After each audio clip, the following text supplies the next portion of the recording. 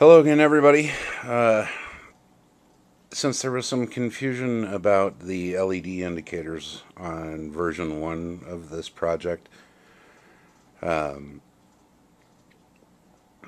thought I'd go ahead and shoot a quick video just to show what I'm doing on the second version. Again, here's the board like you saw in the last video, and you can see here from the Arduino the ribbon cable goes up and controls the individual relays, and that I have piggybacked another ribbon cable here on those pins, and each of these will control a set of the LEDs. And let's see, we'll just go over here, and what I didn't have in the last video, you can see what happens when I'm home and not feeling well from work. I still have to be doing something, so I've built the back portion of the case, which you can see here. And if we pop around to this side, here's the inside, and this will be on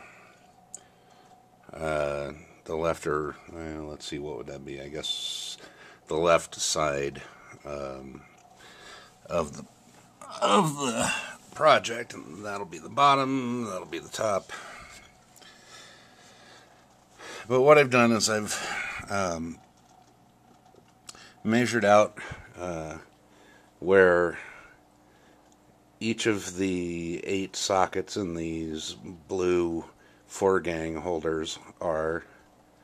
They're about 5 inches apart on center, and since there's 8 sockets, 8 lights, 8 lights, 8 lights, 8 lights, I drilled, I'm using 3mm white LEDs, the same ones I used before, only this time, instead of just putting them on a little board, because I was in a hurry last time, and I want this to, be fairly nice, what I did is I drilled through,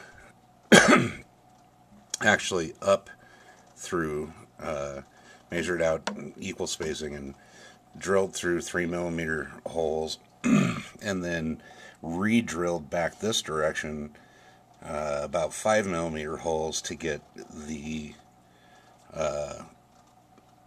let's see if I have, yeah, I have one up here.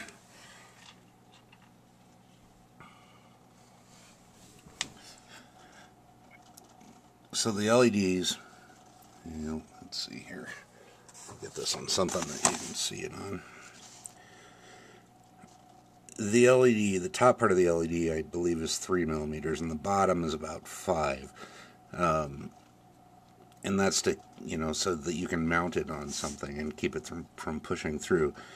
So what I've done is, like I said, drilled up through this direction, holes for 3mm spacing, and then back down on the inside 5mm, so that I could push the LEDs in and get them set just flush with the outside of the box, and then hot glued them into place.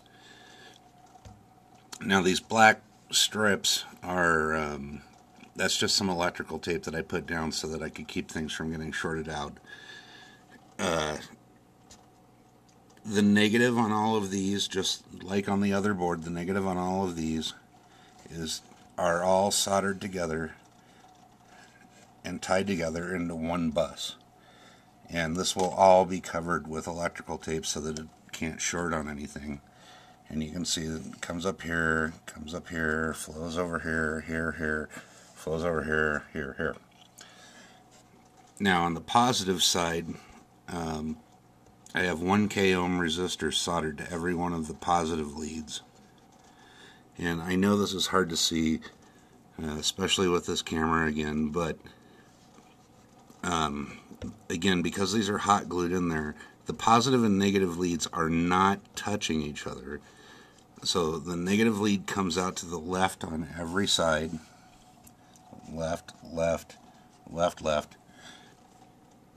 The positive lead comes out to the right, and on each positive lead I put a 1K ohm resistor, and these 1K ohm resistors will be tomorrow soldered to that ribbon cable. So when the pin goes high to turn on the relay, and I don't know if these relays are backwards like they were with the mechanical relays. On the mechanical relays, they needed a high voltage to be closed. So when the pin was high, the relay, the lights were off on that socket.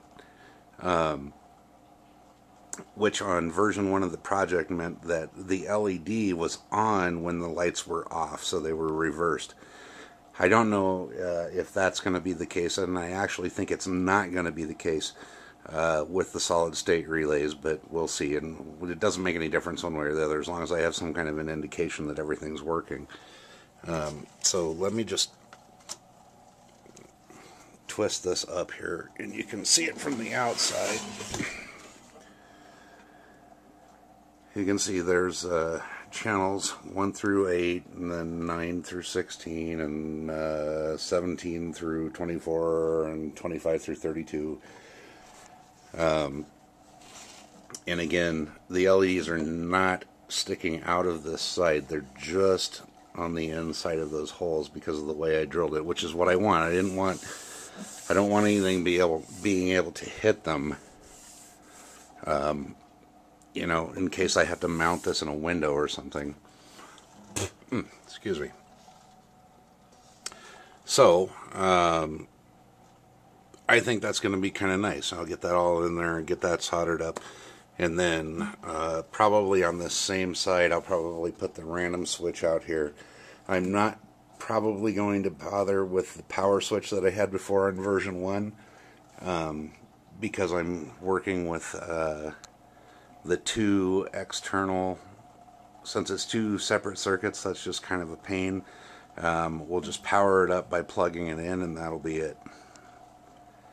My other thought here is that this gives me plenty of room to put other options for, you know, maybe some push buttons for other modes or something up here.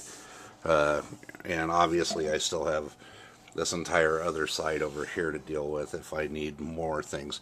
I'm also thinking about putting in, since I'm going to have plenty of pins left over on the Mega, the Arduino Mega, I'm also heavily considering putting in a mode where it will turn on based on a light sensor and just go and do maybe go into a random mode when it gets dark enough out.